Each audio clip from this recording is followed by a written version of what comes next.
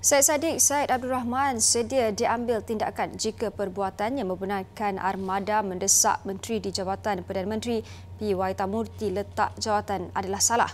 Katanya sebagai Ketua Armada, beliau bertanggungjawab membenarkan rakan-rakannya bersuara dan tidak membukukan perasaan mereka.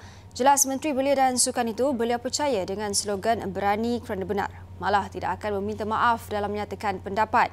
Beliau berkata demikian bagi menjawab timbalan Ketua Menteri Dua Pulau Pinang Rahman yang membidasnya susulan tuntutan Armada mendesak Waythamoorthy meletak jawatan.